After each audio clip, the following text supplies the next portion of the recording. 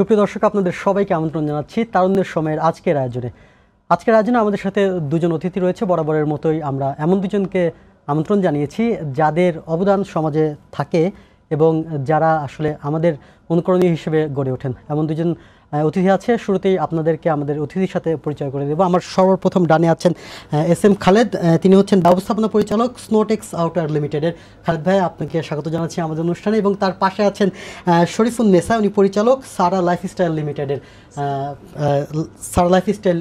ওনার আপা, আপনাকেও স্বাগত জানাচ্ছি আমাদের অনুষ্ঠানকে।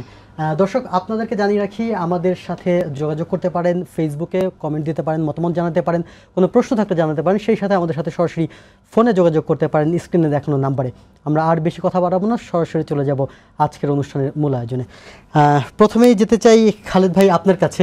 সেটা হলো যে আপনার তো স্নোটেক্স আউটওয়্যার এই ব্যবসা প্রতিষ্ঠানটা কতদিন ধরে চালাচ্ছেন, এবং শুরুর দিকে যখন স্টুডেন্ট ছিলেন তখন আপনার আসলে কি হওয়ার ইচ্ছা ছিল? আমরা স্নোটেক্স চালাচ্ছি প্রায় 20 বছর।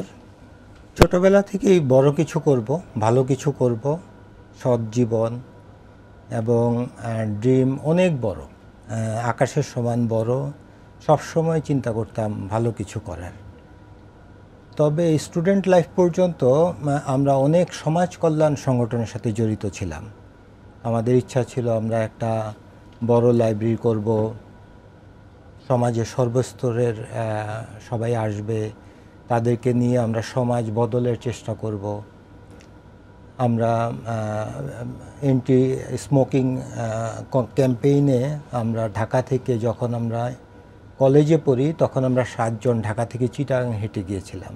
কত সালে এটা? এটা 97 আমরা 7 জন 7 দিনে ঢাকা থেকে চিটাগাং হেঁটে গিয়েছিলাম ধূমপানের বিরুদ্ধে, আধুনিকের হয়ে ধূমপানের বিরুদ্ধে। এবং তারপরে আমাদের সেই সময়কার যে প্রেসিডেন্ট ছিলেন উনি আমাদেরকে অ্যাওয়ার্ডও দিয়েছিলেন।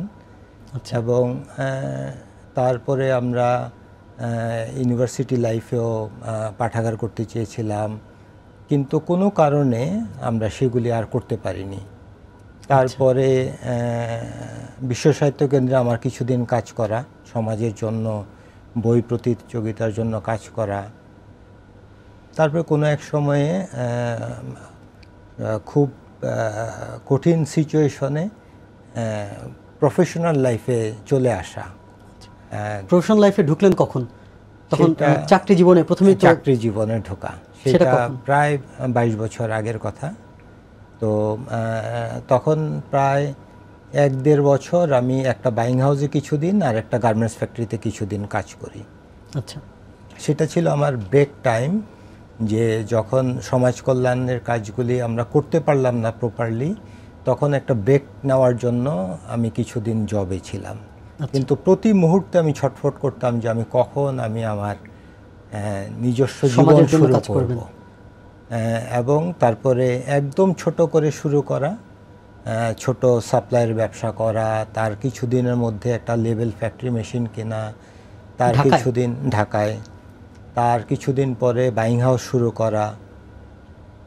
বাইং হাউসের শুরু সেইটা প্রায় এখন থেকে 18 বছর আগের কথা।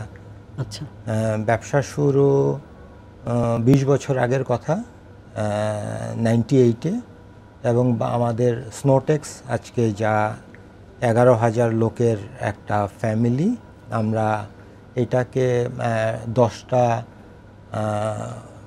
বিজনেস প্রতিষ্ঠানের মতো প্রফিট আর্নিং সংগঠন, একটা অর্গানাইজেশন বলি না, আমরা বলি এটা একটা ফ্যামিলি। আমরা মনে করি আমাদের 11,000 লোক সবাই এর পার্টনার। কারণ আমরা এই বছর প্রথমবারের মতো আমাদের প্রফিটের প্রায় 12% পারফরমেন্স অনুযায়ী প্রফিট শেয়ারকে আমরা সবার মধ্যে বিতরণ করি 17 সালের পারফরমেন্স অনুযায়ী। আচ্ছা, যেটা হচ্ছে শ্রম আইন অনুযায়ী তো 5% দেওয়ার কথা, 5%, কিন্তু এটা আমরা এই বছর আমরা প্রায় 12%কে। আচ্ছা, এই যে স্নোটেক্সের যাত্রার শুরুতে মানে উৎসাহটা কি ছিল? কার ছিল উৎসাহ? মানে বাবার কোনো ছিল কি, কিংবা ফ্যামিলি থেকে ব্যবসায়ী ছিল নাকি আপনার থেকে শুরু? আমাদের ফ্যামিলিতে কোনো ব্যবসায়ী আমার বাবা ছিলেন না, উনি ছিলেন সরকারি আর্মিতে ছিলেন। এবং আমার school Adamjee cantonment college school class 5 থেকে ইন্টারমিডিয়েট পর্যন্ত। তারপরে আমি ম্যানেজমেন্টে মাস্টার্স করি, পড়ালেখা করি। কিন্তু ছোটবেলা থেকেই স্বপ্ন দেখতাম বড় কিছু করব, অনেক কিছু, আরও বড়, এখন যতটুকু তার চেয়ে অনেক বড় কিছু করব, সেই স্বপ্ন ছোটবেলা থেকেই দেখতাম। কিন্তু কখনো সমাজ কল্যাণ সংগঠনের সময় কখনো চিন্তা করতাম না যে আমি কি পাচ্ছি। আমি চাচ্ছি আমি প্রতিটা মুহূর্ত কাজে লাগাতাম যাতে আমার কাজটা প্রপার হচ্ছে কিনা, আমার কাজের দ্বারা মানে কাজটা ঠিকমতো হচ্ছে কিনা, কারো উপকার হচ্ছে কিনা। কিন্তু কখনো কোনো কিছুর বিনিময়ে আমি কি পাচ্ছি সেটাকে আমি কখনো চিন্তা করতাম না। তো দর্শক আপনাদেরকে একটু জানিয়ে রাখি যে আমাদের সাথে আরেকজন যে অতিথি আছেন তিনি কিন্তু আমাদের খালেদ ভাইয়ের সহধর্মিণী। তিনিও ব্যবসায়িক জীবনে সফল বলাই যায়। তার যে প্রতিষ্ঠানটি রয়েছে সারা লাইফস্টাইল লিমিটেড। আপা একটু যদি বলতেন যে প্রথম দিকে যখন ভাইয়ের সাথে পরিচয় হলো, মানে কতদিন ভাইয়ের সাথে পরিচয় এবং তখন আসলে তার অবস্থানটা কি ছিল, কিংবা তার এত বড় একটা ব্যবসায়িক জীবন, এত সফল একজন ব্যক্তি বলা যেতেই পারে, সেই ক্ষেত্রে মানে পরিবারকে সময় দেওয়ার পাশাপাশি মানে পরিবারকে সময় দিতে পেরেছিল কিনা, মানে কি মনে হয় আপনার কাছে? তার সাথে যখন আমার পরিচয় তা 19 বছর আগে, সবেমাত্র ব্যবসা স্টার্ট করেছে। আচ্ছা আচ্ছা। তো তখন তো শুরু, তার পথ চলার শুরু থেকে আপনি আছেন? হ্যাঁ, মোটামুটি 1 বছর 1.5-2 বছর থেকেই আছি। তো শুরুতে তো যে বললো, শুরুতে আস্তে আস্তে এই পর্যায়ে আসতে হয়েছে। তা মানে প্রথম দিকেই তার সাথে পরিচয়, তো সেও পথ চলছে, আমিও যাচ্ছি সাথে সাথে। তো এইভাবে আর কি আজকে সারাটা হচ্ছে আমাদের যেহেতু গার্মেন্টস বিজনেস তার, তো আমরা চিন্তা করলাম যে মানে এরকম ওয়ার্ল্ডে অনেক উদাহরণ আছে যে বড় বড় গার্মেন্টস ব্যবসায়ী বা গার্মেন্টস প্রতিষ্ঠান সেগুলা বন্ধ হয়ে যাচ্ছে, মানে গেছে এরকম ইউরোপ আমেরিকাতে, আমাদেরই মানে আমরা দেখেছি। তো ওইখান থেকে একটা চিন্তা ছিল যে যদি আমরাও এরকম রিটেল, আমাদের গার্মেন্টস তো যদি রিটেল ব্যবসায় আসা যায়, তো সেখান থেকেই সারা চিন্তা ভাবনা করে আগানো। তারপর থেকেই তো আমি এটার সাথে আর কি আছি। আচ্ছা খালেদ ভাই, প্রথম যখন ব্যবসাটা শুরু করলেন স্নোটেক্স গার্মেন্টসটা, তখন আসলে মানে যাত্রাটা আসলে কিভাবে, এটা একটু জানতে চাচ্ছিলাম। যাত্রাটা শুরু একদম একদম খালি হাতে, একদম অলমোস্ট পুঁজি শূন্য। কিন্তু 1-1.5 বছরের এক্সপিরিয়েন্স। কেউ বাইং হাউসে যখন ছিলেন সেই এক্সপিরিয়েন্স, যখন সাপ্লাইং বিজনেস, আচ্ছা সাপ্লাইং, আমরা গার্মেন্টসের জন্য বিভিন্ন জায়গা থেকে অ্যাক্সেসরিজ নিয়ে আসতাম, কার থেকে আনতাম সেটা আমরা চিনতাম, বিভিন্ন বাইং হাউস ফ্যাক্টরি থেকে অর্ডার এনে ওইখান থেকে নিয়ে দিয়ে দেওয়া। তো প্রথম 6 মাস ছিল খুব ডিফিকাল্ট, কিন্তু তারপর থেকেই সাফল্যের যাত্রা শুরু। এবং 1-1.5 বছরের মধ্যেই যেহেতু কমিটমেন্ট ছিল, অনেস্টি ছিল, ডেডিকেশন ছিল, ব্যবসা প্রফিট আর্নিংটা খুব সময় লাগেনি। এবং ব্যবসার যাত্রাটা প্রথম 6 মাস 1 বছর কঠিন ছিল, কিন্তু তারপরে প্রতিনিয়ত আমাদের এখন থেকে 20 বছরে আমাদের কোনো একটা বছর নাই যেই বছর যদি আমরা এই বছর 100 টাকা প্রফিট করি বা 100 টাকার পরিমাণ ব্যবসা করি, আগামী বছর 100 টাকা হয়েছে এমন হয়নি। সেইটার ডাবল, 150%, কখনো কম, নেগেটিভ তো নাই, সমানও না, কিন্তু এটা জ্যামিতিক হারে প্রতি বছর বেড়ে আজকে এই পর্যায়ে এসেছে। আচ্ছা, ব্যবসায়ীকে আসলে মূল চাবিকাঠিটা কি আপনার মনে হয়? আমি মনে করি আমাদের 2টা মূল মন্ত্র, একটা হলো অনেস্টি এবং একটা কমিটমেন্ট, মন থেকে বিশ্বাস করা।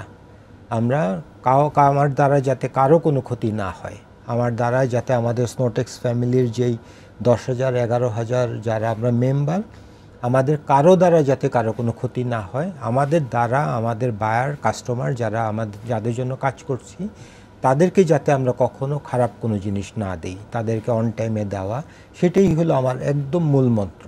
এবং এই এতটুক শুধু আমরা করি, আমরা আর অন্য কিছুই করি না। তাহলে এই যে একদম শূন্য থেকে শুরু বলা যায়, এখন আপনাদের কর্মী সংখ্যা বললেন প্রায় 11,000 প্লাস। জি। তাহলে প্রথম দিকে কর্মী কেমন সংখ্যা ছিল, কিংবা শুরুটা করেছিলেন কোথায়, কোন এলাকাতে, ঢাকাতেই নাকি? প্রথম বাসা থেকে শুরু, কোনো অনেক কষ্ট করে একটা কম্পিউটার কিনে বাসায় আমি কিছু কাজ করি, একজনকে নেওয়া, সে বাহিরে একজনকে নিয়োগ, সে বাহিরে ডেলিভারি করে।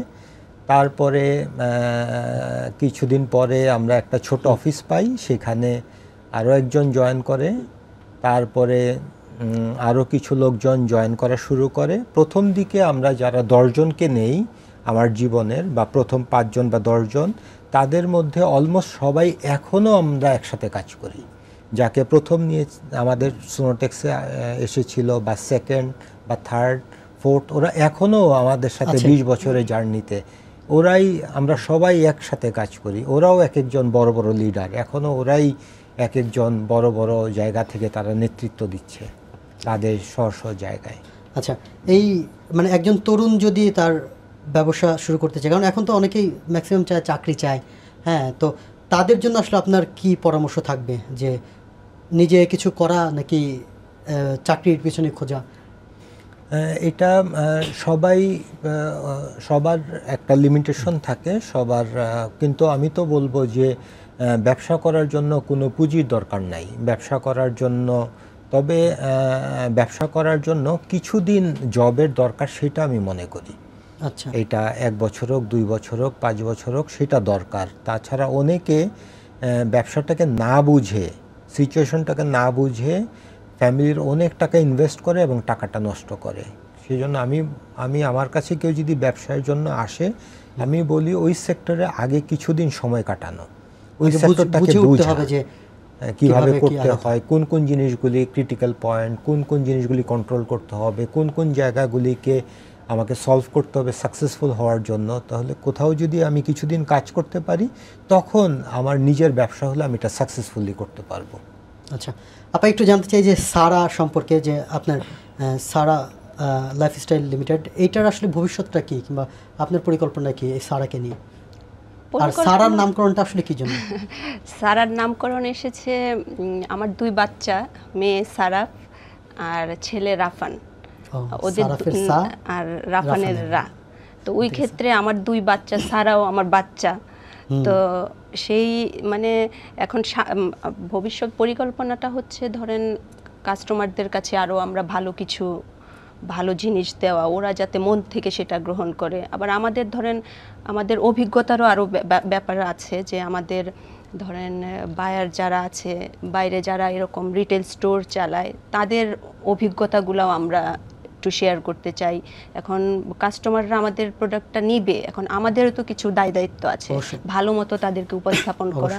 এখন এইভাবে ভালো মানে প্রেজেন্টেশনটা যাতে ভালো হয়, মানুষ আমাদের প্রোডাক্টটা নিবে, যে আমরা যাতে তাদেরকে ভালো জিনিস দিতে পারি, এটা নিয়ে আর কি ভবিষ্যৎ। সারাকে কোথায় দেখতে চান সামনের দিনগুলোতে? সারাকে তো আমি অনেক বড়ভাবে দেখতে চাই, স্নোটেক্সের মতো অনেক বিশাল। ঢাকাতে আমরা আছি, ঢাকার বাইরেও যাওয়ার প্ল্যান, এখন দেখা যাক, প্ল্যান হচ্ছে, পরিকল্পনা হচ্ছে, আর আমরা চেষ্টা করছি। খালিদ ভাই, এই সবাই যখন ব্যবসা শুরু করে, একজন তরুণ মূলত প্রথম দিকে হয় কি, যে কিছুটা তো মূলধন দরকার হয়। সেই মূলধনটা পাওয়ার ক্ষেত্রে আসলে তাদেরকে কিভাবে কাজ করা উচিত, কিংবা মূলধন নিয়ে, টাকা ছাড়া তো আসলে ব্যবসা সম্ভব না, সেটা যে ব্যবসায়ী হোক না কেন। তো এই ক্ষেত্রে আসলে পরামর্শ কী থাকবে আপনার? আমার ব্যবসায় শুরু অ্যাক্সেসরিজ, আমার পরিচিত কিছু সাপ্লায়ার ছিল, তাদের সাথে আমার ভালো রিলেশন ছিল, তারা আমাকে পছন্দ করতো, তারা আমাকে ক্রেডিটে দিতে চাইতো। আমি আবার কিছু গার্মেন্টসের থেকে বা বাইং হাউস থেকে অর্ডার নিয়ে আসতে পারতাম, তাদের থেকে জিনিস এনে আমি তাদের বায়ারদেরকে দিতাম, বায়ারের পয়সা পেলে তাদেরকে দিয়ে দিতাম। আমার যে প্রথম দিককার জীবনে ফাইন্যান্সিয়ালি আমি খুবই সীমাবদ্ধতার মধ্যে ছিলাম। দেখা যেত যে টাকাটা আসার সাথে সাথে আমি সবাইকে দিয়ে দিতাম, আমার জন্য হয়তো বা মাসের পর মাস জিরোই থাকতো, কিন্তু বেতন হিসাবে কিছু নিতেন না এরকম? বেতন হিসাবে না, এবং মানে কোনো সাপ্লায়ারকে আমি কিছুদিন ঘোরাবো, কয়েকদিন পরে দিব, আমি প্রথমে আমার জন্য একটা গাড়ি কিনবো বা আমার জন্য কিছু খরচ করব, সেটা না। প্রথম হলো যত তাড়াতাড়ি সম্ভব টাকাটা এনে আমরা যার থেকে নিচ্ছি তাকে দেওয়া, এবং তারা যদি স্যাটিসফাইড থাকে 2 পক্ষ, তখন বিজনেসটা বড় হবে। তো সেইভাবে আসলে আমরা যেই আজকে স্নোটেক্সের এত বড় একটা ইনভেস্টমেন্ট, সেটা তো আসলে কোনো জায়গা থেকে এটা আসবে না, কেউ এটা দিবে না, এটাকে ব্যবসা থেকেই উঠাতে হয়, ব্যবসায় দিন দিন বড় হয়। তো কোনো পুঁজি কখনোই কোনো জায়গা থেকে নিয়ে আসা যায় না, ব্যবসাকে শুরু করতে হয় একদম ছোট থেকে, এবং ব্যবসার অর্জন থেকেই ব্যবসাকে বড় করতে হয়। আচ্ছা, আপনাদের প্রথম যে এই আপনাদের যে গার্মেন্টসটা ধামরাইতে, তো এত বড় একটা গার্মেন্টস, প্রায় 11,000 মানুষের কর্মসংস্থান হয়েছে সেখানে। তো এত বড় গার্মেন্টস করার পেছনে আসলে মানে এত বড় মূলধনটা আসলে কিভাবে আসলো, সেই গল্পটা যদি একটু জানতাম। আমাদের প্রায় 18 বছর আগে আমরা প্রায় 20 বছর আগে স্নোটেক্সের যাত্রা শুরু। 18 বছর আগে আমরা আমাদের সবচেয়ে ওল্ডেস্ট বায়ারকে পাই, আমাদের আমেরিকান একজন বায়ার। তার সাথে প্রায় 1 বছর পরিশ্রমের পরে আমি প্রথম একটা 5,000 পিসের একটা অর্ডার পাই। সেটা যেদিন আমরা ডেলিভারি করি, বায়ার এতই খুশি হয় যে তারা আমাদেরকে আরও 40,000 পিসের অর্ডার দেয়। 5,000 থেকে 40,000, তারপরের বছরে 1 লাখ, তারপরে 2 লাখ, তারপরে যখন 4 লাখ হয় 3 বছরের মাথায়, তখন ওরা বলে যে চলো আমরা জয়েন্ট ভেঞ্চারে তোমার সাথে একটা ফ্যাক্টরি করি। আমার তখন কিছু ক্যাপিটাল ছিল, কিন্তু একটা ফ্যাক্টরি করার মতো প্রপার ছিল না। তখন ওরা আমাকে ফিনান্সিয়ালি সাপোর্ট দেয়, ওরা বলে সারা বছর আমাকে অর্ডার দিবে, ওরা আমাকে কাস্টমস অফিসে আমার সাথে যায় বন্ড লাইসেন্সের জন্য, ওরা আমার সাথে ব্যাংকে যায় আমাকে ব্যাংকের সাপোর্ট দেওয়ার জন্য। তাদের হাত ধরে আমাদের প্রথম ফ্যাক্টরি মিরপুরে করা, তারপরে তার 3-4 বছরে মালিবাগে আরেকটা ফ্যাক্টরি করা। সেখান থেকে ধীরে ধীরে আমাদের ব্যাংকের সাথে একটা আন্ডারস্ট্যান্ডিং হয়। মিরপুর কততে এটা? মিরপুর 11 নম্বর বাস স্ট্যান্ডে। 11 নম্বর। আচ্ছা। স্নোটেক্স অ্যাপারেলস লিমিটেড এবং মৌচাকে কার্টেন্সিও লিমিটেড, সেইটা প্রায় 2009-এ। তারপরে আমাদের যখন কিছু ক্যাপিটাল আসে, আমাদের তখন আমরা ধামরাইয়ে একটা নিজস্ব ইনভেস্টমেন্টে আমরা একটা ফ্যাক্টরি, তখন এইটা প্রায় 5 বছর আগে, মানে 2013-তে আমরা শুরু করি প্ল্যান, এবং 2014-তে আমরা প্রোডাকশন শুরু করি। তো প্রথম দিকে ছিল যে একতলা করব, আমরা 10 বিঘা জায়গা কিনি অনেক কষ্ট করে, তারপরে একতলা করি। কিন্তু আমরা দেখছিলাম এটা 8তলা বিল্ডিং, এক একটা ফ্লোর 50,000 স্কোয়ার ফিট, এক একটা ফ্লোরে প্রায় 1200 লোক। কিন্তু আমরা যত তাড়াতাড়ি শেষ করছিলাম তার চেয়ে তাড়াতাড়িতে মানে অর্ডার আসছিল। মানে অর্ডারের জন্য আমাদের কখনো বসে থাকতে হয়নি। এবং আমাদের দীর্ঘদিনের আমাদের ব্যাংকের সাথে, সাউথ ইস্ট ব্যাংক, ওরা আমাদের ফ্যামিলির মতো, ওদের সাথে আমরা দীর্ঘ 13 বছর ওদের সাথে বিজনেস করি। একটাই ব্যাংক আমাদের কখনোই কোনো মনোমালিন্য নাই, কোনো সমস্যা নাই। শুধুমাত্র হয়েছে এই কমিটমেন্টের জন্য, শুধু কমিটমেন্টের জন্য। এবং ওরা শুধু বলে আমাদের এখন কি লাগবে সেটা দিতে প্রস্তুত, তারা সেটার জন্য প্রস্তুত। আমরা যত তাড়াতাড়ি যেতে চাই, কিন্তু আমাদের তার চেয়ে দ্রুত গতিতে যাওয়ার জন্য এখন আমাদের কোনো ক্যাপিটালের কোনো সমস্যা নাই। আপনার এখন আসলে মূল বায়ার কারা, মানে দেশের বাইরে? আমাদের আমেরিকা, আমাদের কানাডা, আমাদের ইউরোপ, রাশিয়া, জাপান। আমরা এখন ওয়ার্ল্ডের অলমোস্ট প্রতিটা দেশেই এক্সপোর্ট করি। সমস্ত বড় বড় ব্র্যান্ডেড বায়ারদের আমরা কাজ করি, এবং এটা প্রতিনিয়ত আমাদের ব্র্যান্ড ভ্যালু বাড়ছে। এবং আশা করছি যে আগামী 2 বছর বা 3 বছরের মধ্যে আমাদের যা এক্সপোর্টের পরিমাণ বা আমাদের স্নোটেক্স ফ্যামিলির যতজন, এটা ডাবল হবে, আমরা সেটা আশা করি। আপা, একটু আপনার কাছে যাবো, সেটা হলো যে এত বড় প্রতিষ্ঠান দাঁড় করানোর পিছনে হোঁচট খেয়েছেন কখনো? মনে হয়েছে কি যে না আর মনে হয় সম্ভব না আগানো, কিংবা এরকম কখনো ফিল হয়েছে? না, এরকম কখনো ফিল হয়নি। সাথে ব্যবসায়ী ছিল, আচ্ছা, তো এই জন্য এরকম কখনো সমস্যা আমার হয়নি। দর্শক, আমরা আবারও একটা বিজ্ঞাপন বিরতির পরে ফিরে আসবো। ফিরে আসার পর আরও কিছু গল্প শুনবো, তার মুখ থেকে সফলতার গল্প শুনবো, সফলতার মূল মন্ত্র জানবো। চলে যাচ্ছি ছোট্ট একটি বিজ্ঞাপন বিরতিতে।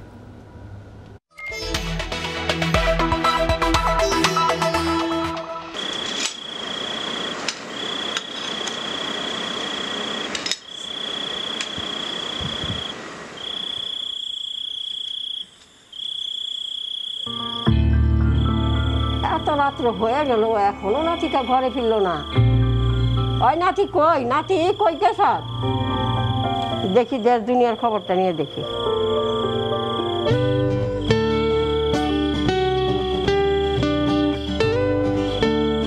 ভালোই তো, এখন দেশ দুনিয়ার খবর মোবাইলেই পাওয়া যায়। আপনারাও এখন মোবাইলের মাধ্যমে দেশ বিদেশের খবর নেন, সময় টিভিকে ধন্যবাদ।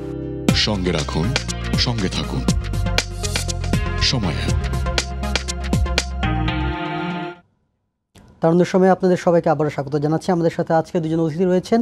আমার সাথে রয়েছেন শরীফুন্নেসা, উনি পরিচালক সারা লাইফস্টাইল লিমিটেড, এবং সেই সাথে আছেন এস এম খালেদ, ব্যবস্থাপনা পরিচালক স্নোটেক্স আউটওয় লিমিটেড। খালেদ ভাই, আপনার কাছে আবারও যাবো। সেটা হলো যে একই প্রশ্ন বিরতির আগে আপনাকে যেটা করছিলাম, যে হোঁচট খেয়েছেন কখনো কি, যে মনে হয়েছে যে না আর পসিবল না, আগানো যাচ্ছে না, কিংবা মানে লাইফে সবচেয়ে খারাপ সময় গেছে কখনো এই 20 বছরের মধ্যে? কখনো মনে হয়নি যে জীবনটা কষ্টের, বিজনেসটা কষ্টের। কখনো মনে হয়নি জীবন চলাটা আর পারছি না। প্রতিনিয়ত আমরা এনজয় করি, প্রতিনিয়ত আমরা ভালো করার চেষ্টা করি। তবে গত সপ্তাহে আমাদের ফ্যাক্টরিতে ছোট একটা ইস্যু তৈরি হয়েছিল। সেটা হলো যে মিডিয়াতে এসেছে যে খাবারের প্রবলেমের জন্য, কিন্তু কিছু প্রবলেমটা কি হয়েছিল? কিছু আমাদের ফ্যামিলি মেম্বার কিছু অসুস্থ ছিল, তার অসুস্থ ফিল করছিল, কিন্তু এটা আমরা দেখলাম যে খাবারের জন্য কোথায়? ধামরাই ফ্যাক্টরিতে। আচ্ছা। কিন্তু ওই দিন আমিও ফ্যাক্টরিতে ছিলাম, আমরাও দুপুরের খাবার খাই, একই খাবার খাই, আমরা সবাই একই সাথে বসে খাই। আমাদের ছোট থেকে বড় আমরা সব একসাথেই খাই, আমরা একই খাবার খাই। আমরা কখনো আমাদের ক্লাস ডিফারেন্স নাই যে এরা এক খাবার খাবে, ওরা অন্য খাবার খাবে। তো আমাদের খাবারের কোনো সমস্যা হয়নি, কারো কোনো সমস্যা হয়নি। সো মানে অনেকে এটা বলছিল যে খাবার থেকে, আসলে খাবার থেকে অসুস্থ হয়ে পড়েছিল কিছু, কয়েকজন অসুস্থ হয়েছিল, কিন্তু সেটা আসলে সাময়িক। কেউ 1 ঘন্টা, কেউ 2 ঘন্টা, কেউ 3 ঘন্টা। তবে এটা সম্ভবত আমাদের গার্মেন্টস খুব একটা কঠিন সময় দিয়ে পার করছে। মাঝে মধ্যে কিছু আনরেস্ট তৈরি হয় এবং কিছু সংঘবদ্ধ কিছু গ্রুপ কাজ করে। আজকে সেই ঘটনার 3-4 দিন পরে আমি যখন এটা অ্যানালাইসিস করি, তখন আমার মনে হয় সেরকম কিছু একটা হতে পারে। কিন্তু এটা খাবার বা পানি বা বাতাস, বিচলিত হয়ে গিয়েছিলেন কিনা? আমরা কখনোই বিচলিত হই নাই, কিন্তু প্রতিনিয়ত আমাদের চিন্তা ছিল যে আমরা কত তাড়াতাড়ি এটার প্রোডাকশন চালু করব। এবং প্রতিনিয়ত, কারণ আমরা যেহেতু 20 বছর একসাথে কাজ করি, এরকম শয়ে হাজার হাজার লোক আমরা একসাথে কাজ করি, আমাদের মধ্যে বন্ডিংটা অনেক স্ট্রং।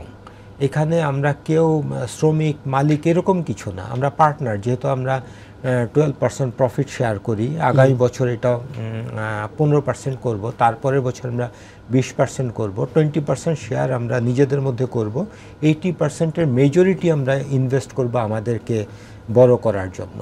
সেই জন্য আমরা ফুল একটা টিম কাজ করি, সেই জন্য সেটাকে আমাদের একদমই কোনো কিছু মনে হয়নি। তবে অনেকে এটাকে বড় করতে চেয়েছে, কিন্তু এটা একদম কোনো রকম প্রবলেম ছাড়াই আমরা এটা সলভ করতে পেরেছি। এটা আমাদের জন্য কোনো সমস্যাই ছিল না।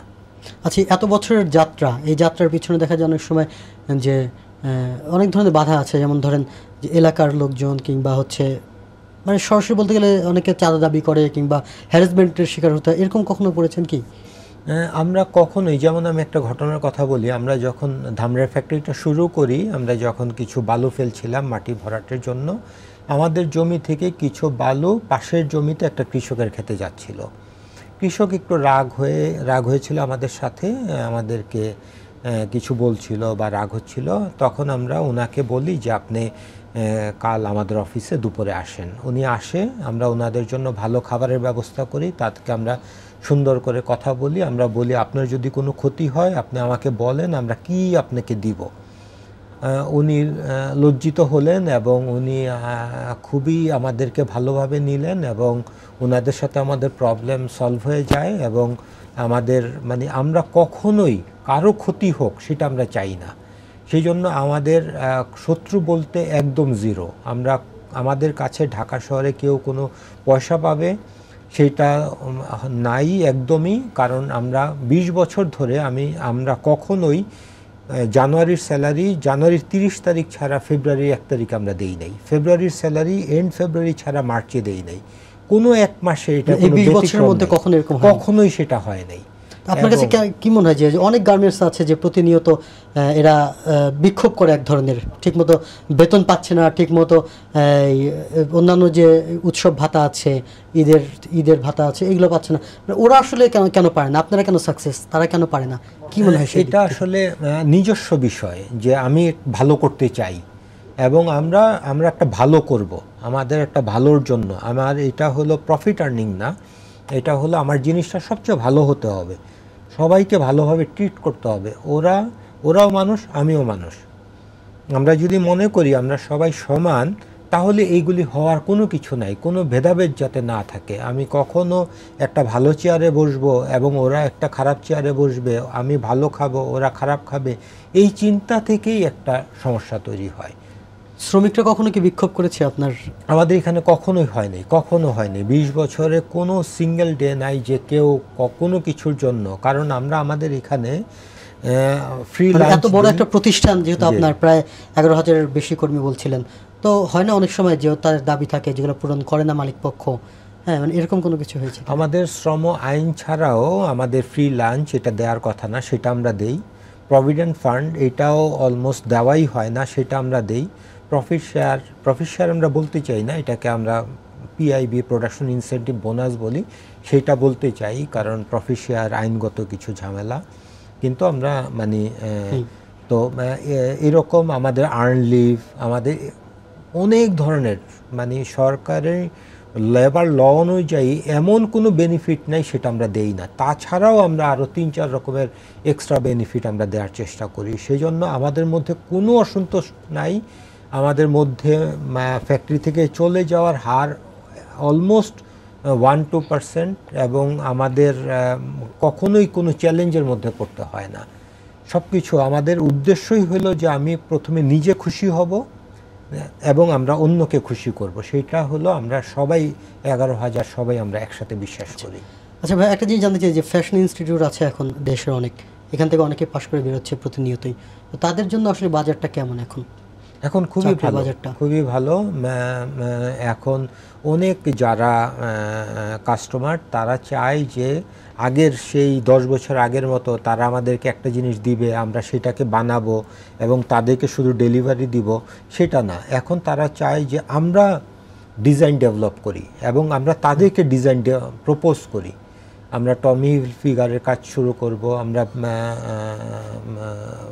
এরকম যারা বেস্ট সেলার যারা, তারা চাই হলো যে আমরা তাদের জন্য ডিজাইন দেই এবং সেই ডিজাইন থেকে তারা পিক করবে। তো আমাদের সারা লোকাল মার্কেটের জন্য এবং ইন্টারন্যাশনাল মার্কেটের জন্য আমরা ডিজাইন ডেভেলপ করি, এবং যারা বিজিএমই ফ্যাশন ইনস্টিটিউট থেকে আসছে তাদের ফিউচার অনেক ভালো, তারা খুব ভালো করবে। আপা একটু আপনার কাছে যেতে চাই, সেটা হলো যে ফ্যাশন ডিজাইনার যারা আছেন এখন নতুন যারা আসছেন তরুণ প্রজন্ম, মানে তাদের মেধাগুলো কেমন আসলে অন্যান্য দেশের ফ্যাশন ডিজাইনারের সাথে যদি তুলনা করি, আমাদের দেশের মেধাগুলো কেমন হচ্ছে? খুবই ভালো। আমাদের উন্নত বিশ্বের চাইতে কোনো এখানে তো এখন মানে সেই তুলনায় আমাদেরও ভালো ভালো ইনস্টিটিউট হয়েছে, এখান থেকে পাশ করে বাইরের সাথে কোনো পার্থক্য নাই, খুব ভালো করছে। আমাদের এখানে তো কিছু ডিজাইনার আছে যারা এরকম বিজিএমএ, ওরা ওইখান থেকে আসছে, একদম খুবই ভালো, খুবই ব্রিলিয়ান্ট, খুবই ভালো কাজ করছে ওরা। মানে সারাটাকে তো ওরাই ফুটিয়ে তুলছে মেইনলি, তো ওদের সাথে তো আমি খুব ভালো করছে ওরা। একটু পারিবারিক বিষয়ে যাবো, সেটা হচ্ছে ভাইয়ের এত বছরের একটা যাত্রা, মানে পরিবারকে যে আসলে মনে হয়েছে কখনো যে পরিবারের সময় দিতে পারিনি, শুধু অফিস, মানে পারিবারিক অভিভাবক হিসেবে কতটুকু সাকসেস আপনার কাছে মনে হয়? সময় একটু বেশি দেওয়া হয় মানে পরিবারে? জি, কারণ আমার ফ্রেন্ড একদম ব্যবসায় যতটুকু সময়, বরং আমার মনে হয় যে বেশি মানে সমান পরিবারকে একেবারে 100% একদমই না, মানে তার চিন্তাতে নাই। অনেক সময় হয় না যে আমরা যারা চাকরি করি, যারা ঢাকার শহরে কিংবা দেশে চাকরি করছে, মানে 8টা 5টা কিংবা 8 ঘন্টার ডিউটি, এর বাইরে তো তাকে কাজ করতে হয়, তাকে এর বাইরে বেশি কিছু করেই আজকে এই পজিশনে আসতে হয়েছে। তো সেই সময়টা তো আসলে মানে পরিবার থেকে কিছু সময় তো বাদ দিয়েই এখানে দিতে হয়েছে। আসলে সময় দেওয়া না সময় দেওয়ার ব্যাপার না, একদমই না। সময় দেওয়ার ব্যাপারটা আমার যেটা মনে হয় নিজেরও ইচ্ছার ব্যাপার। কারণ ধরেন বিজনেস ব্যবসা এখন যেহেতু ইচ্ছা যদি থাকে একটু এদিক সেদিক করে, আমার আজকে দরকার হলে আমি রাত 10টা পর্যন্ত কাজ করব, মানে তার সে চাইলে, আবার আজকে আমার মেয়ের স্কুলে প্রোগ্রাম, সে ঠিকই ওখানে অ্যাটেন্ড করবে, হ্যাঁ সে যাচ্ছে। এবং দেখবেন যে দুপুরে যদি 11টা 12টায় প্রোগ্রাম হয় সেখানে আর, কারণ যেহেতু ওয়ার্কিং ডেতে কারো বাবা হয়তো সময় পায় না, কিন্তু সে গিয়ে হাজির, হ্যাঁ একেবারে 100%। তারপর ধরেন একটা ধামরাইতে সপ্তাহে একদিন অফিস করে, তো আসতে আসতে সন্ধ্যা 6টা 7টা হয়ে যায়। তার মধ্যেও হয়তো আসতেই বলবে যে তোমরা রেডি হও, আমরা একটা শর্ট ড্রাইভ দিয়ে আসি। তো একটু বের হলাম, বাচ্চার মানে ঘোরা তো সেও পছন্দ করে, বাচ্চারাও ঘুরতে। তো যতটুক সময় মানে সময় দেয়, অনেক সময় মানে অফিসের পাশাপাশি ব্যবসার পাশাপাশি কোনো অভিযোগ নেই। আইকন হিসেবে কেমন আসলে, মানে একজন গৃহকর্তা হিসেবে, হাজবেন্ড হিসেবে, মানে এমন কি বলা যায় যে মানে খালেদ ভাইয়ের মতো হতে চাই আমি, কিংবা আইকন হিসেবে কি? এখন এইটা তো আসলে আমার ফ্রেন্ড যারা আছে বা তারা ভালো বলে, সবাই তো খুবই খালেদ ভাইয়ের মতো, অনেকেই খালেদ ভাইকে মানে অনেকেই হতে চায়, এরকম হাজবেন্ড পাওয়া যায় না। তো এখন সময়ের ব্যাপারে কোনো হেরফের নাই। ভাই এই সময়গুলো কিভাবে মেনটেন করলেন, যে অফিসও করলেন, এত বড় একটা ব্যবসা প্রতিষ্ঠান শূন্য থেকে এত দূরে নিয়ে আসলেন, আবার পরিবারের কোনো অভিযোগ নেই, সন্তানদের কোনো অভিযোগ নেই, আসলে কিভাবে এর মূল চাবিকাঠিটা কি? সময় আসলে বেশি দিতে হয় নেগেটিভ চিন্তা থেকে। আমি যদি চিন্তা করি যে আমি কাউকে ঠকাবো, সেখান থেকে ডিসপিউট তৈরি হয় এবং সেগুলি সলভ করতে বেশি সময় লাগে। কিন্তু আমি যদি সব কিছু পজিটিভলি চিন্তা করি, আমার যদি কোনো ডিসপিউট না থাকে, আমি যদি কেউ আমার কাছে টাকা পাবে না এমন যদি কোনো সিচুয়েশন থাকে, আমি যদি খারাপ কোনো মাল শিপমেন্ট করব না এমন কোনো সিচুয়েশন থাকে, তখন কিন্তু কোনো জায়গায় আপনাকে বেশি সময় দিতে হবে না। সেই জন্য আমার কাছে যেমন বিজনেস যেমন অনেক বড়, আমার কাছে ফ্যামিলি যেমন বড়, আমার কাছে ফ্রেন্ড তেমন বড়। আমি সবাইকে একই চোখে দেখি। আমি কখনোই বিজনেসকে সবচেয়ে বড় মনে করি না, আমি কখনোই ফ্যামিলিকে সবচেয়ে বড় মনে করি না, আমি সব কিছুকে একই সাথে মনে করি। সেই জন্য আমাদের যেহেতু দীর্ঘদিনের একটা অনেক দিন যাত্রা একসাথে, আমাদের একটা বড় স্নোটেক্স ফ্যামিলির অনেকে আমরা একসাথে কাজ করি, সবাই সব ক্ষেত্রে লিডার, সবাই তার ক্ষেত্রে স্বাধীন। আমি অনেক কিছুতে ইন্টারফেয়ার করি না, তারা তাদের ক্ষেত্রে স্বাধীনভাবে কাজ করে। তাদেরকে সাপোর্ট দেওয়া, আমি মনে করি আমি তাদের অ্যাসিস্ট্যান্ট, তাদের যা সাপোর্ট লাগবে তাদেরকে সাপোর্ট দেওয়া হলো আমার কাজ। আমার কাজ ডিকটেশন দেওয়া না, তাদের কাজ হলো তারা কি করতে চায়। আমাদের 10,000 11,000 আমরা ফ্যামিলি মেম্বার, কে কি করতে চায় তাকে সেই পজিশনে দেওয়া এবং তাকে স্বাধীনভাবে কাজ করতে দেওয়া, তার লিডারশিপ তৈরি করা, সে তার প্রবলেম সলভ করবে, কিন্তু আমরা তার প্রবলেম সলভ করব। সেই জন্য আমাদের সময় লাগে খুব কম। সেক্ষেত্রে দেখা যাচ্ছে যে ফ্যামিলি তো সময় দিতে পারছেন, কিংবা পাশাপাশি এই আপনার প্রতিষ্ঠানটিকেও সময় দিতে পারছেন। ফ্যামিলি, ফ্রেন্ডস, প্রতিষ্ঠান সবদিকে সমানভাবে সময় দিচ্ছেন। ফ্রেন্ডসদেরকেও সময় দিই, তাদের সাথে আমি ডিটাচ না। আপনার কাছে কি মনে হয়েছে যে আপনি যদি সফল ব্যবসায়ী একজন না হতেন, তাহলে সেক্ষেত্রে কি হতেন?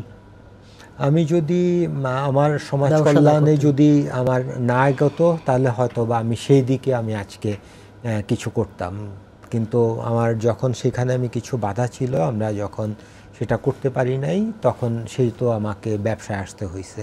কিন্তু ব্যবসায় যখন আমি আসি, তখন এখনও আমি সেই দিনগুলিকে মিস করি। আমি প্রতিনিয়ত চিন্তা করি যে ব্যবসা যাতে কিনা শুধু প্রফিট আর্নিং না হয়, সেটা যাতে কিনা সমাজ কল্যাণ হয়, এবং এখানে যারা 11,000 আমরা ফ্যামিলি মেম্বার, সবাই যাতে ইকুয়ালি ট্রিটেড হয়, সবাই যাতে মানে কারো দ্বারা আমাদের ক্ষতি না হয়, এটাও একটা সমাজ কল্যাণের মতো। কাউকে অল্প দিয়ে বেশি বেনিফিট করা না, এটা একটা স্ট্যান্ডার্ড সিচুয়েশনে থাকা সবাইকে। কারণ গার্মেন্টস একটা খুব টাইট সিচুয়েশন, এখানে চাইলেই আমরা সব কিছু করতে পারি না, কারণ আমাকে অর্ডারটা নিতে হয় সবচেয়ে কম দামে।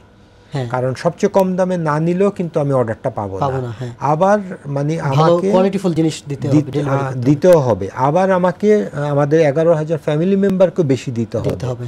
সো এইটার থিওরিটা হলো এই যে আমি যদি আমাদের 11,000-এর জন্য ভালো একটা সিচুয়েশন তৈরি করতে পারি, তাহলে আমাদের প্রোডাক্টিভিটি ভালো হবে, আমাদের এফিসিয়েন্সি ভালো হবে। এফিসিয়েন্সি যদি ভালো হয়, তখন আমি কম দামি জিনিসটা করতে পারবো। কম দামি জিনিসটা করতে পারলে বায়ারকে আমি কমে দিতে পারবো। আমি যখন কমে দিতে পারবো তখন আমি তার থেকে প্রচুর অর্ডার পাবো। আমি যখন তার থেকে প্রচুর অর্ডার পাবো তখন আমার কোনো অর্ডারের প্রবলেম হবে না। অর্ডারের যদি প্রবলেম না হয় তখন আমি আবার প্রচুর খরচ করতে পারবো। খরচ করতে পারলে তারা আবার বেশি পাবে। সো এটা খুব ইজি একটা ক্যালকুলেশন। একটা ফোনও আছে, দর্শক কথা বলে একজন।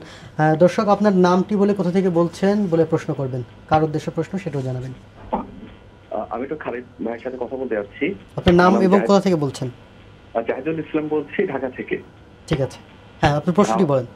আমার প্রশ্ন হচ্ছে খালিদ স্যারের কাছে, স্যার যারা ফ্যাশন ডিজাইন থেকে অথবা অ্যাপারেল থেকে যারা পাস করে বের হচ্ছে, তো দেখা যাচ্ছে যখন সদ্য পাস করার একটা স্টুডেন্ট যখন বিভিন্ন গার্মেন্টসে যখন ইন্টারভিউ দেয়, অনেক সময় তখন তারা কিন্তু তাদেরকে চাকরিতে নেয় না। মানে এর কারণটা কি? মানে আমরা তো পড়ালেখা করে তো আসছি, তাই না? এটার কারণটা কি এটা জানতে চাচ্ছিলাম আপনার কাছে। খালিদ ভাই বুঝতে পেরেছেন? জি, না অবশ্যই নেওয়া হয়। আমাদের এখানে আমরা এক্সপিরিয়েন্স লোক একদমই কম নেই। আমরা শুধু স্নোটেক্স না, সেটা একদম সামগ্রিকভাবে আসলে কি মনে হয় বাজারটা কেমন? আমাদের এখানে তো ধরেন লিডার তো আছেই। এখন সবাই আমাদের এখানে যারা জিরো থেকে তারা আজকে লিডার।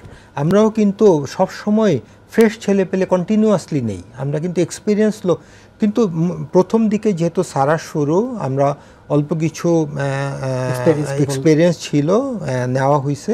কিন্তু একজন এক্সপিরিয়েন্স সাথে কিন্তু আবার একজন দুইজন আবার ফ্রেশ নেওয়া হচ্ছে, কারণ ফ্রেশরা আস্তে আস্তে শিখবে, ফ্রেশরা অনেক কিছু সাপোর্টিং দিবে। কিন্তু ফ্রেশ যদি নেওয়া হয় এবং তাদেরকে যদি 1 বছর 2 বছর কোনো অর্গানাইজেশন যদি সময় দিতে পারে, তাহলে আমি বলবো তারা হলো সেই কোম্পানির জন্য অ্যাসেট।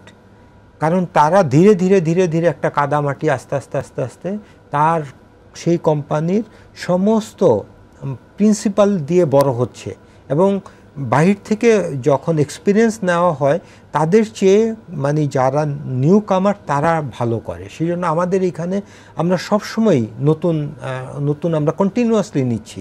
আমরা ফ্রেশ যদি নেই 10%, আমরা 90%, মানে এক্সপিরিয়েন্স যদি 10% নেই, আমরা নিউ কামার ফ্রেশ নেই 90% বা তার চেয়ে বেশি। তাহলে ভাই সমাজ কল্যাণ নিয়ে আসলে এখন স্যারের স্নোটেক্সের ভাবনা কি, আপনার ভাবনা কি, কিংবা কিভাবে কাজ করতে পারে স্নোটেক্স সমাজের জন্য? সমাজের জন্য আমরা মানে এটার দ্বারা কারো যাতে ক্ষতি না হয়, আমরা আমাদের ফ্যামিলি, ধরেন আমি যদি বলি গ্রামীণ ব্যাংক, এটা একটা নোবেল প্রাইজ পাওয়া একটা সংগঠন। আমি অনেক দিন আমার মাথায় চিন্তা আসতো যে আমরা কিভাবে আমাদের বিজনেসকে একটা নোবেল পর্যায়ে নিয়ে যেতে পারি। তো গ্রামীণ ব্যাংক তাদের কাজ হলো যে একটা একদমই গ্রামের যার কিছুই নাই তাকে কিছু টাকা দিয়ে 10,000 20,000 টাকা দিয়ে তাকে হেল্প করা, এবং সেই যেন কিছু একটা করতে পারে। স্নোটেক্সও তাই। আমরা এখানে তাকে যে আসবে তাকে আমরা ওয়েল ট্রিটেড একটা সিচুয়েশন দিব।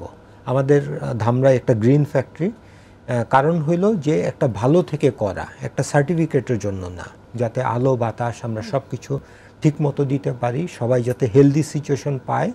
এবং তা আমরা আমাদের কাজটাকে একটা নোবেল জব মনে করি। আমরা মনে করি না যে তারা শ্রমিক, তাদেরকে আমাদেরকে বাধ্য করতে হবে কাজের জন্য, সেটা না। তারা হলো এখানে যাতে কাজটা এনজয় করে। সেজন্য আমরা ধীরে ধীরে মানে 3 বছরের মধ্যে এটা ডাবল হবে, তারপরে এটা আরও বড় হবে। এবং এটাকে আমরা দেশের বাহিরে আমরা চাই যে এখন থেকে 5 থেকে 10 বছরের মধ্যে আমরা সারা রিটেলটাকে এবং এটাকে লোকাল থেকে ইন্টারন্যাশনাল পর্যায়ে নিয়ে যাব, যেটার কোনো বাউন্ডারি নেই একটা বড় হওয়ার। সেটাকে আমরা সেই পর্যায়ে এটা নেওয়া সম্ভব। কারণ আমরা যখন স্নোটেক্সের আমাদের ফ্যাক্টরির জায়গায় আমরা আরেকটা ফ্যাক্টরি করতে চাই, আমরা ফাইন্যান্সে দেখলাম যে আমরা যাকেই বলি আমাদের ফাইন্যান্স দরকার, আমরা কেউ আমাদেরকে না করে না, মানে সবাই আমাদেরকে দিতে চায়। ফাইন্যান্স কোনো বিষয় না, এবং কোনো কিছুই এখন সমস্যা না। আমাদের বায়ারও এখন কোনো সমস্যা না। আমরা যাকে 40 লাইনের কাজ দিতে পারি তারা আমাদের কাছে 80 লাইন চাচ্ছে, যাকে আমরা 14 লাইনের কাজ দিতে পারি তারা আমাদের কাছে 40 লাইন চাচ্ছে।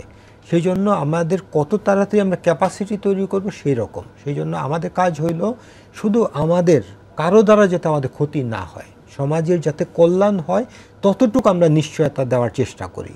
আর বিজনেস হবে বিজনেসের গতিতে। সবাই যদি মোটিভেটেড থাকে, সবাই যদি ইন্সপায়ার থাকে, সবাই যদি মনে করে যে না আমরা ভালো কাজ করছি, তখন সবার শক্তিকে একসাথে করতে হবে। সেটা আমার শক্তিতে এটা বড় হবে না। এখানে 11,000-এর মধ্যে আমাদের ফ্যামিলি মেম্বারের মধ্যে একটা শক্তি তৈরি করতে হবে, সেই শক্তি এটাকে বড় করবে। আমি যদি 5 জনকে শক্তি দিব, আমাদের লিডার 5 জনকে নিব, 10 জনকে নিব, তারা লাঠি নিয়ে ঘুরবে, মারবে, আমি বেতন দিব না, সেই শক্তিতে এটা বড় হবে না। এটা বড় হতে হবে আমাকে সবাইকে নিয়ে, আমাদেরকে যারা সাপ্লাই দেয় তাদেরকে আমাদেরকে অন টাইমে পয়সা দিতে হবে, আমরা বায়ার যাদেরকে দিচ্ছি তাদেরকে আমাদের ভালো, তখন এটা একটা বিশাল এক শক্তিতে পরিণত হয়। আপা একটু বলবেন কি যে আপনার কি আসলে ভাবনা সারাকে নিয়ে এই এরকম স্নোটেক্সের মতোই নাকি একটু ভিন্ন? স্নোটেক্সের মতোই। স্নোটেক্স যেহেতু গার্মেন্টস ফ্যাক্টরি আর সারা তো একটা রিটেল স্টোর, তো স্নোটেক্স যেহেতু বাইরে ইন্টারন্যাশনালি ব্যবসা করছে, তো সারাও আমাদের ইচ্ছা যে অনেক তো ব্র্যান্ড বিভিন্ন দেশে ছড়িয়ে ছিটিয়ে আছে, তো আমরা সারাকেও ইন্টারন্যাশনালি ওই পর্যায়ে নিয়ে যেতে চাই। আপা একটা ফোন আছে, সেই ফোনটা নিয়ে তারপর আবার আলোচনা আসছি। দর্শক আপনার নাম এবং কোথা থেকে বলছেন জানিয়ে প্রশ্নটি করবেন। আমি শাফিন বলছিলাম ঢাকা থেকে। তো আমার হচ্ছে শরীফুল নেতা আপুর কাছে আমার আপনাদের প্রোগ্রামটা দেখতে অনেক ভালো লাগছে, আপনাদের সবাইকেই ভালো লাগছে এবং অনেক ইম্পর্টেন্ট আলাপ আলোচনা এখানে হচ্ছে।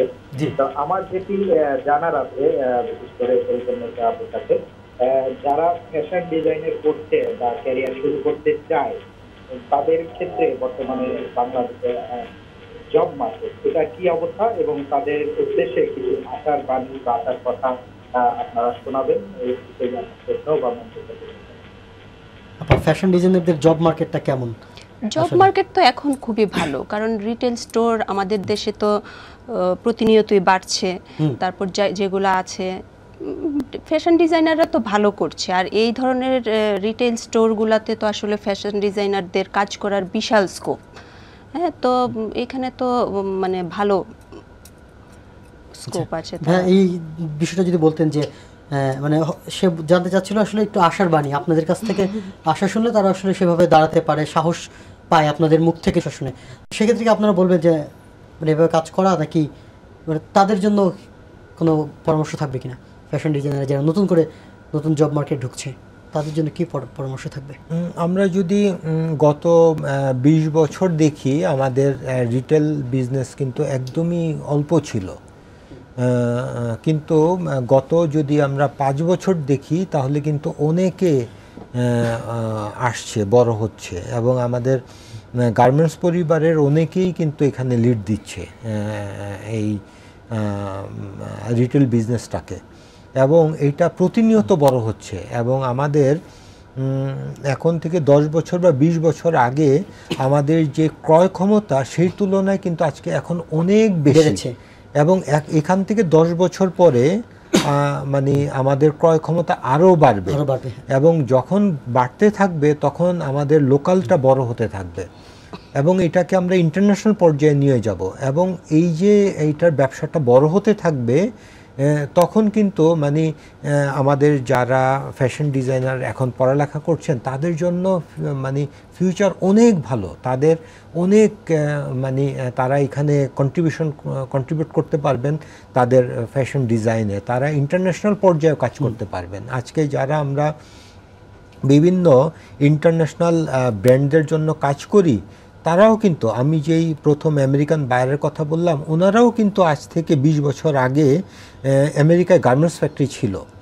20 বছর আগে তারা কিন্তু এটা বন্ধ করে দিয়ে তারপরে কিন্তু আমাদের এখান থেকে ইম্পোর্ট শুরু করে। আমরা যে কানাডার যে বায়ারকে আজকে প্রায় 15 বছর ধরে আমরা ব্যবসা করি, তাদের কিন্তু গার্মেন্টস ফ্যাক্টরি এখনও আছে, একসময় বড় ছিল, এখন মাত্র 70-80টা দিয়ে ছোট একটা ফ্যাক্টরি চালাচ্ছে লোকাল মার্কেটকে দেওয়ার জন্য। এবং ফ্রান্সেও 30-40 বছর আগে শয়ে হাজার হাজার গার্মেন্টস ফ্যাক্টরি ছিল। যারা তখন যেই গার্মেন্টস ফ্যাক্টরির বিজনেসে যারা ছিল, যারা তখন থেকেই রিটেল শুরু করে, তারাই কিন্তু আজকে বড় বায়ার, ইন্টারন্যাশনালি কাজ করছে।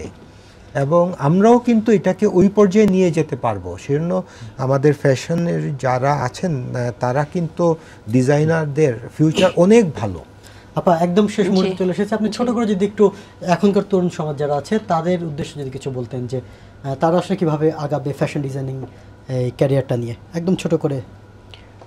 ফ্যাশন ডিজাইনাররা এখন তো যে রিটেল স্টোরগুলো হচ্ছে, পড়ালেখা শেষ করে যে বললেন উনি যে যারা উত্তর আমাদের বাড়ছে রিটেল স্টোর আমাদের দেশে। 5 বছর আগেও যে অবস্থা ছিল, 10 বছর আগে ওইভাবে মানুষের ক্রয় ক্ষমতার মধ্যে এখন চলে আসছে সব কিছু।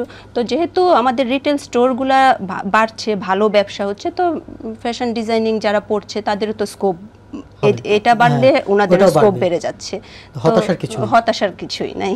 খালেদ ভাই একদম শেষ মুহূর্তে চলে এসেছে, আপনি যদি একটু তরুণদের উদ্দেশ্যে বলতেন যে ব্যবসায়িক সফলতার জন্য কোন বিষয়গুলো শুরুর দিকে মাথায় রাখতে হবে এবং তাদের উদ্দেশ্যে শেষ কিছু কথা যদি বলতেন। আমার জীবন থেকে আমি যতটুকু দেখি যে অনেস্টি থাকতে হবে এবং কমিটমেন্ট থাকতে হবে, জীবনকে চালাতে হবে সততার মাধ্যমে। তা না হলে পুঁজি আসলে তেমন কিছুই না, 100% এর মধ্যে পুঁজি কতটুকু বলবো? পুঁজি আমি বলবো কিছুই না, কারণ আজকে আমরা যেই পর্যায়ে আসছি সেই টাকা তো আমি ফ্যামিলি থেকে আনতে পারবো না। এবং আমি ছোট একটা ব্যবসা অনেক পরিশ্রম করে ধীরে ধীরে আগাতে হবে, এবং যদি সততা থাকে তাহলে সবাই আগাবে, সবাই অর্ডার দিতে চাবে, সবাই পুঁজি দিতে চাবে, সবাই বিজনেস দিতে চাবে, সবাই সাপ্লাই দিতে চাবে, এবং বিজনেসকে বাড়ানো কোনো বিষয় না। সততা এবং আমি যাকে যেই কমিটমেন্ট দিব সেই কমিটমেন্ট যে কোনো কিছুর বিনিময়ে রক্ষা করতে হবে। এই দুইটা যদি কিছু থাকে, যেটা আমরা স্নোটেক্স মনে প্রাণে বিশ্বাস করি, তাহলে কারোর জন্য কোনো সমস্যা না সামনের দিকে এগিয়ে যাওয়া। চাকরির পিছনে না ঘুরে আসলে কি ব্যবসার দিকে মনোনিবেশ কিংবা ছোট করে সবাই ক্ষুদ্র পরিসরে শুরু করে, এটা কি সাপোর্ট করেন নাকি চাকরির? না, অবশ্যই বিজনেস, এখন ইকোনমি বাড়ছে, বিজনেসের স্কোপ অনেক বড়, অনেকে অনেক কিছু। আমাদের 20 বছর আগে তো আমাদের ইকোনমি একদম ছোট ছিল, আমাদের জন্য স্কোপ ছিল খুব কম, সরকারি কিছু জব ছাড়া আমাদের বিজনেস সেক্টরটা একদম ছোট ছিল। এখন তো আমাদের বিজনেস সেক্টর বিশাল বড়, যে যতটুকু ক্ষমতা, কেউ মাসে 5,000 টাকা ইনকাম করতে পারে তার সামর্থ্য অনুযায়ী, কেউ 5 লাখ টাকাও করতে পারে মাসে ইনকাম, কেউ 5 কোটি টাকাও করতে পারে, ইভেন তার চেয়েও বেশি মাসে ইনকাম করা সম্ভব। তো সেই জন্য মানে বিজনেস কোনো সমস্যা না, এখন সমস্ত কিছুই অ্যাভেলেবল, সমস্ত কিছুই টাফ। হাউজিং বিজনেস সেটাও কঠিন, গার্মেন্টস বিজনেস এটাও কঠিন, তারপরে হলো যে কোনো বিজনেসই কঠিন, পোলট্রি বিজনেস সেটাও কঠিন, কিন্তু যেই সেক্টরে করছে সেইটাকে মনে প্রাণে বিশ্বাস করতে হবে যে এটা আমার, এটা আমার জীবন, এটা আমার ফ্যামিলি, এটা আমার সব কিছু, তখনই এটা ধীরে ধীরে ধীরে ধীরে এটা বড় হবে। ধন্যবাদ শরীফুন্নেসা আপা আপনাকে, এবং সেই সাথে ইসলাম খালেদ ভাই আপনাকেও ধন্যবাদ জানাচ্ছি। দর্শক, আজকের অনুষ্ঠানে একদম শেষ মুহূর্তে চলে এসেছি। আমরা শুনলাম এমন দুজন সফল মানুষের কাছ থেকে, তাদের গল্প শুনলাম, তাদের উঠে আসার গল্প শুনলাম, এবং নানা ধরনের প্রতিকূলতা পেরিয়ে আজকে তারা সমাজে সাকসেস অর্থাৎ সফল হয়েছেন। আগামী পর্বে এমনই দুজন মানুষকে নিয়ে কিংবা 2-3 জন মানুষকে নিয়ে আমরা হাজির হব, তারুণ্যের সময়ে হাজির হব আবারও আগামী শনিবার একই সময়ে। ততক্ষণ পর্যন্ত আপনারা ভালো থাকবেন, সুস্থ থাকবেন।